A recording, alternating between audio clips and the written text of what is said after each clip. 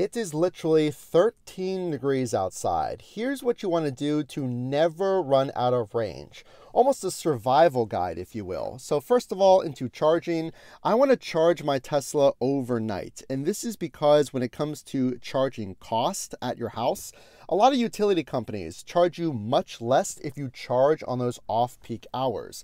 Now take a look at this green bar. See that daily and trip charge? I move my charge, as you can see, to 100%. And what that'll do is allow me to have the most range in these freezing temperatures. And this is not going to harm your battery if you occasionally do this, maybe a handful of times a year. It's a good idea. Go into service, scroll down, go into charge port heater.